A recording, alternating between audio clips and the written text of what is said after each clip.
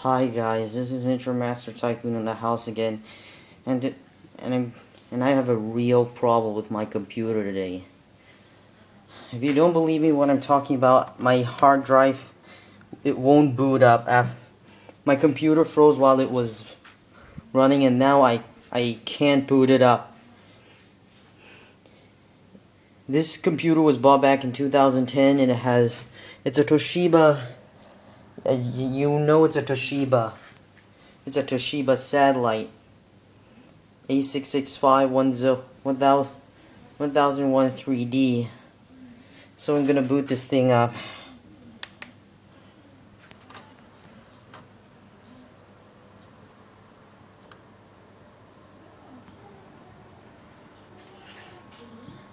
As you see, this keeps on blinking, and the Toshiba screen, it won't come up.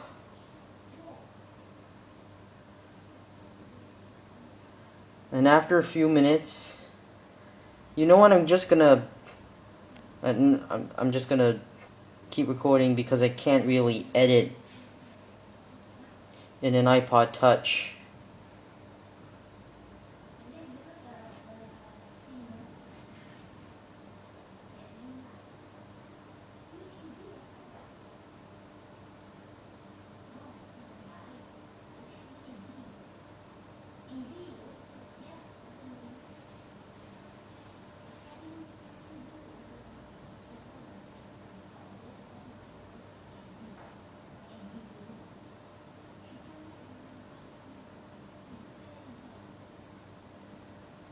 And it has an iCore 7 processor and Windows 7. It has a 500 gigabyte hard drive. Oh, here it comes. Here's Toshiba.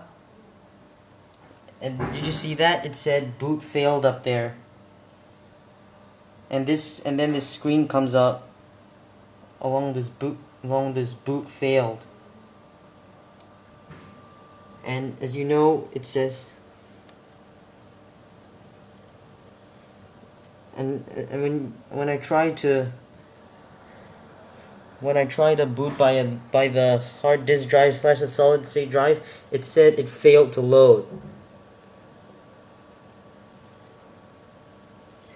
And I had this computer for 2 years. Is Toshiba trying to screw me up or something? Guys, if you have a solution, or if I should get if you know how to fix this problem, or if I should get a new computer or anything, please leave some comments in the description box. Thank you for watching, guys.